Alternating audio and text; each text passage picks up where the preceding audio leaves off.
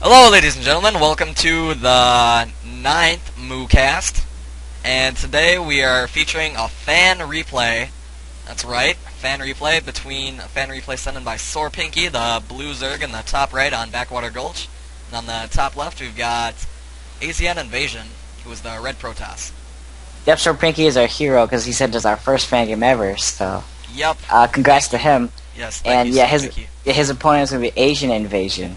AZNinvasion. That is a pretty cool name because I myself am Asian. So. Yes, you are, and I'm not. Technically, I am. My great-grandmother immigrated here from Russia, but... Is that right? Yes, that is right. I don't look like it at all, though. Just a typical white boy. Yeah, I haven't seen you in like a couple years. Oh, what are you talking about? I saw you like in September. 2 years ago. 2 years ago? No, it was like this year. Was it really? Yep. Oh, okay. Stopped by for my brother's graduation. Yeah. Anyways, so that's the Starcraft game. There's not a whole lot going on. He's getting an early gas at 11 supply. Yeah. Or interesting. Got the 10 pool coming down for SorePinky. Yeah, he does have a 10 pool. Probably put some early aggression on. In the email we got from SorePinky, he wanted us to let him know what he was doing good, what he was doing bad, so I think we should kind of try and point out some of the things that he could do better on, some of the things that he is doing good already, and just try and help him out. Yeah. Yeah, definitely do that. And AZNinvasion is actually walling off his whole front. Yep. That is very peculiar. Yeah, usually Protoss players will leave a small spot in between the pylon and the edge so that they can put a zealot there, and they can stop Zerglings from running in, but they can also get out of their base when they need to. So that'll be interesting, unless he goes for like mass air, gets lots of void race or something. Maybe that's why he got the early gas. I don't know. Yeah, could be. And SorePinky's put down his hatchery. Pretty standard, 15 supply. Yep. And he's getting his extractor, so that's also pretty typical. I don't know what the point of this early pool was, you know? I don't either, because he didn't really make any Zerglings, but... Yeah, maybe he's scared of aggression, or... Yeah. Because 13 pool is just fine. I mean, I don't know why... I don't know what the point is for the early pool. Yeah, I'm not really sure either, but... Maybe for the early queen, inject? Maybe. I suppose. It's not a bad idea, actually. Yeah, it's not that bad of an idea, but... You might be try and spend Ishiwa play, just go mass Zerglings, Speedling, and mass Queens.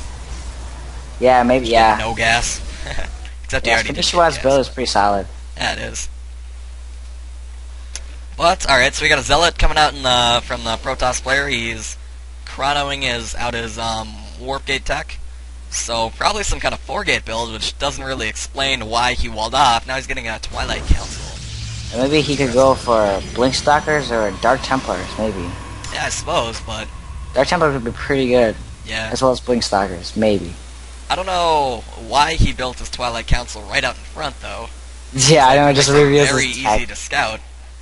Yeah. SorePinky could definitely run up a Zergling up this ramp and just get a full scout of all these buildings here. He doesn't have a roller position, so he sees a little bit. Yeah. Let's check his vision quick. Alright, so he sees the second gateway coming down. And the 2 pylons. Yeah. But that is all. So SorePinky just making drones, the usual. He takes off the gas off of the he takes off the drones off the extractor. So he's probably not going for any early layer tech. Yeah. Just the metabolic boost.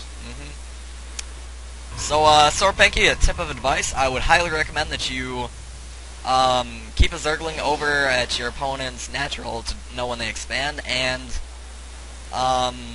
just run it up the ramp periodically, so then you can, even if they don't build their buildings here, I mean, this is kind of unusual where AZNinvasion put all his buildings out in front for you to scout very easily, but even if they don't, you can usually see what kind of units they have out in the front. So if you spot lots of Stalkers, you can assume it's Blink Stalkers. If you see, I don't know, Immortals or whatever. Yeah, exactly. I mean, you can see his Twilight Council. He has Blink going on. And if you just periodically run up your lings, like Storm said, you can get a general idea of what their army is. Like, if you see, like, maybe 1 Stalker or 3 Zealots, then you'll know there's not going to be a lot of aggression. Yeah. And it turns out AZNinvasion just finished his blink for his Twilight Council, so it looks like he's probably going to go blink Stalkers. Like I said, I don't really understand what the point of the Zealots were. Because they're pretty much trapped in his base unless he wants to destroy the pylons. So it looks like SorePinky's coming out with some evolution chambers, probably going to get some upgrades.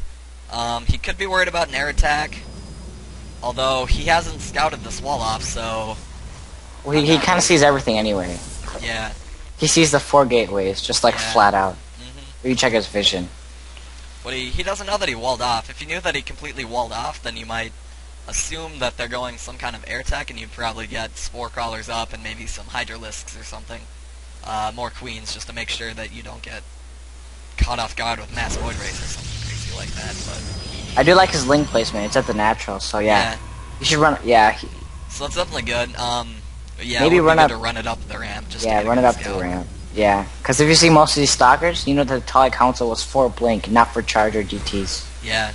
So it does look like he blinks down, sort of.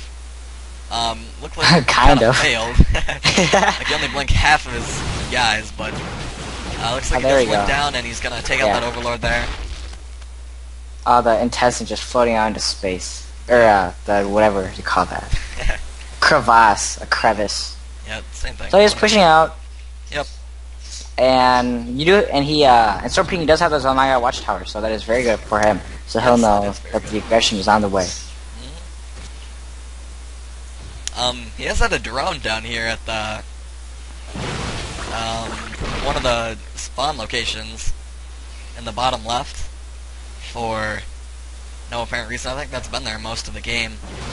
Yeah, maybe that was the scouting drone. I think. I think it was. He just never did anything with it. Just left it there. Yeah. Well, anyway, SorePinky has his infestation pit on is up and has pathogen glands coming up. Yep, so he's probably going to get some infestors. That would make sense. And he's got some upgrades going. Upgrades are always good. He's got Zerg melee attacks and the ground carapace, so defense and melee being upgraded. Melee? Melee, yep. Yeah. I don't know, I like to say things how they look. Yeah, I know.